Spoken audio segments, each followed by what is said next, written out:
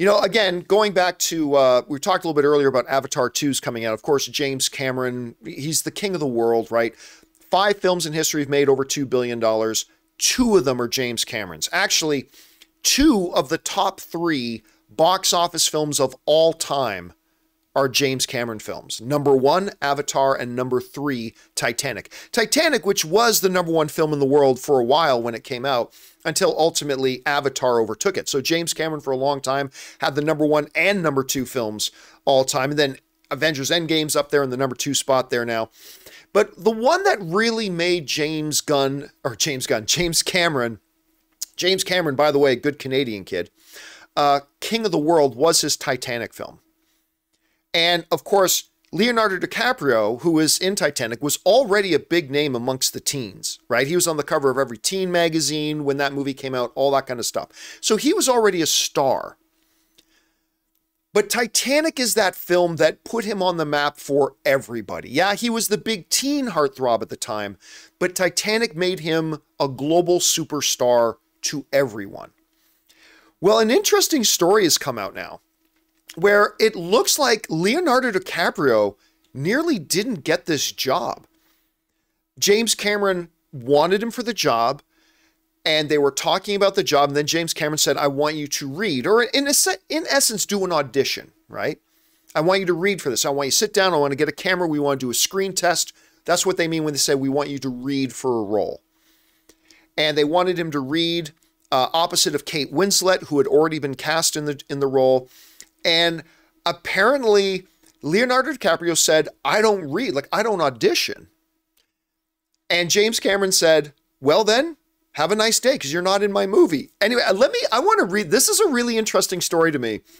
And by the way, I'm not on anybody's side in this. I just think this is a really, really interesting story about what almost happened. So bear with me here as I read what we've got in the Variety article here, okay? So hang in there with me as I read this. So it says the following in here. So Leonardo DiCaprio's Titanic audition process wasn't smooth sailing, according to director James Cameron. The Oscar-winning filmmaker participated in a career retrospective video interview for GQ magazine and recalled how Leonardo DiCaprio originally refused to read for the part of Jack opposite Kate Winslet during a screen test. Cameron told the young actor, "You're going to read or you're not going to get the part." I love that in and of itself, but the story itself is actually pretty interesting. So let's keep going on here with the story, because the story about how all this happened is pretty neat. There was a meeting with Leo, and then there was a screen test with Leo, Cameron said. The meeting was funny because I am sitting in my conference room waiting to meet an actor, and I look around and all the women in the entire office are in the meeting. They all wanted to meet Leo. It was hysterical. DiCaprio charmed everyone in his first meeting, but the screen test was a bit more contentious. By the time Cameron set up the screen test for DiCaprio, Winslet was already locked to play the role of Rose. So this is where it gets interesting. He came back a couple of days later, and I had the camera set up to record the video, Cameron said. He didn't know he was going to test. He thought it was just another meeting to meet Kate Winslet.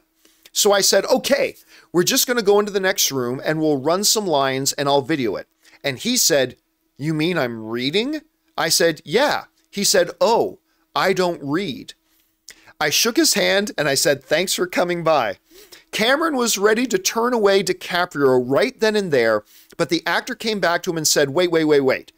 If I don't read, I don't get the part, just like that? Cameron responded, "Oh yeah, come on. This is a giant movie that is going to take 2 years of my life, and you'll be gone doing 5 other things while I'm doing post-production. So I'm not going to fuck it up by making the wrong decision in casting. So you're going to read or you're not going to get the part." Okay, so we'll come back to this in a second. Let me start with this. Can I just, number one, it is not completely unusual that actors of a certain status make a rule for themselves that they don't audition. And I get it. Like, for instance, one of my favorite actors in the world, Russell Crowe, is one of those actors. Russell Crowe does not audition. He does not read. His attitude is, I've been in enough things, you know what I bring to the table, you know exactly what kind of actor I am, And if you think I'm right for the role, offer me the role. If you're not sure if I'm right for the role or not, go get somebody else. And you know what? I have no problem with that. Because when you're one of these actors of that level, then you're getting things thrown at you all the time. You're getting offers for this, that, and the other thing, and all this kind of stuff. And probably one of the things you don't want to work in your schedule is the hassle of going and auditioning. Now, for everybody else, that's something you got to do. So I don't blame DiCaprio, who at the time, being the #1 teen heartthrob in the world, at the time was probably getting tons of offers thrown at him for everything under the sun. And James Cameron just went, you know what? It's just another role to you. But to me, it's a couple of years of my life. And you're going to be on set for a couple of months, and then you're going to go off and do other movies. This is something I'll be working on for years. So I want to 100% make sure I've got the right person for it. So if you don't want to read, that's fine. There's the door, kid. I love that James Cameron did that. Even though I don't blame Leonardo DiCaprio at all for having that rule with himself like some other actors have. That's fine. So this is where something happens that I really, really respect Leonardo DiCaprio for. So after he says, okay, so you're going to read or you're not going to get the part. So then he continues on, he says this. So he comes in and he's like, every ounce of his entire being is just so negative, right up until I said action. And then he turned into Jack, Cameron concluded. Kate just lit up and they played the scene. Dark clouds had opened up and a ray of sun came down and lit up Jack. And I'm like, all right, here's the guy. I'm going to tell you why I love this. This is why I love this so much here. So apparently what Cameron is saying is that once he told DiCaprio, I don't care if you have a rule you don't read. If you don't read for this, you're out. DiCaprio, I guess, was pissed. And the way James Cameron says it here says like every ounce of his entire being was just so negative. So he didn't like it. He wasn't happy. But here's where I respect the hell out of DiCaprio. As soon as Cameron said action, DiCaprio took all that garbage, all that baggage, all of that negativity, all of that diva-ishness. Is that a word? Diva-ishness? I don't know. But the moment James Cameron said action, DiCaprio was a pro. It didn't matter that he didn't like that he had to read. It didn't matter that he felt he was being inconvenienced. It didn't matter that maybe even DiCaprio maybe felt he was being disrespected. Whatever. None of that mattered to DiCaprio. The moment the director said action, and he said, and then Cameron says that DiCaprio was then just a pro. All that negativity went away and he did his job. He read the role and him and Kate lit it up. And the result of that was that Titanic became the #1 film of all time. So I got to tell you, I hear this story and I have a lot of respect for both of them as a result of the story. I love the fact that James Cameron stuck to his guns. I love the fact that James Cameron was like, no, this is my movie and I'm going to 100% make sure that this movie is every bit as good as it can possibly be. And that means even if you're some big star teen actor that doesn't like to read, if you don't read, you're out. And I respect that. I think that's great. But I also respect Leonardo DiCaprio for going, fine, you know what, I'm unhappy. And then the moment the work is supposed to start, he took all of his own baggage, he took all of his unhappiness, he took all of his diva-ishness and he put it aside and he did the job. I respect the hell out of people who do that. I do. I respect the hell out of people who do that. I'll tell you a little story. You know, when I was back in the days when I was running AMC and Collider and stuff like that, you know, and we had a fairly big staff for a while. Clearly not everybody, imagine this, clearly not everybody loved every decision or idea I came up with or every decision that I made. Go figure, right? Because, yeah, sometimes I don't come up with the gold. That's all right. So here's the thing that I always told people that worked with me. I always said this. Let's make a deal with each other.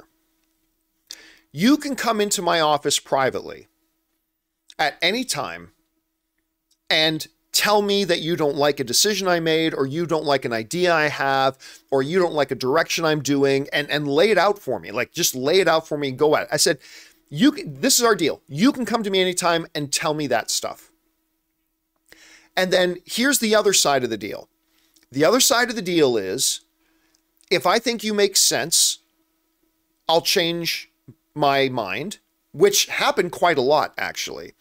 You know, Christian and Dennis and other guys like that were often able to make me change my mind and do something different. That's what having good people around you does for you. But I said, the other part of the deal is this. If I hear you out and you don't win me over, and I still think my way of doing things is the best way in this particular situation, then you agree that when you walk out my office door, you are going to get behind that idea and do everything you can to make it work, and get behind it as if it's your own idea, right? So it's a two-way street. You can come to me and tell me everything you think I'm doing wrong, and sometimes I'll go, oh my God, you're right. You're right. Your idea is better. But if I don't do that, then you agree to get fully behind it and do your best to make it work. And that's part of the reason why guys like Christian and myself work so well together, because Christian is a super smart guy. So he would come to me sometimes and say, hey, John, I think you need to rethink this because of this, this, and this. And I go, oh, you know what? You're right. You're right. Or sometimes I go, you know what, Christian? No, I still think this is the best course of action. And then Christian would go, all right, then let's make this work. And I love that, because that's what DiCaprio just did in this situation. In this situation, DiCaprio was like, I shouldn't have to read. I'm already this level of a star.